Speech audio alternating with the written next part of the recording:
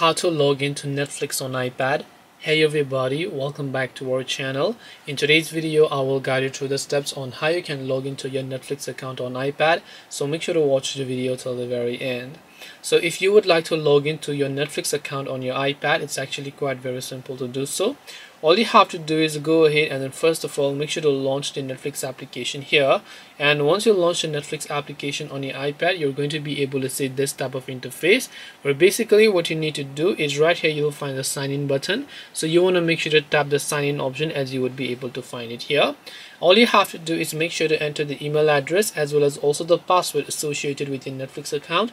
If you're not sure what password you've typed in, you can tap the show option here, or if you have forgotten your password, you can tap the recover password option. So make sure to enter your email address as well as your password there, and once done, just make sure to tap the sign in option and you'll be successfully signed in to Netflix. This way you'll be able to sign into Netflix on iPad. Hope this video was very helpful. If you have any questions, feel free to leave them down. Thank you for watching and see you in the next video.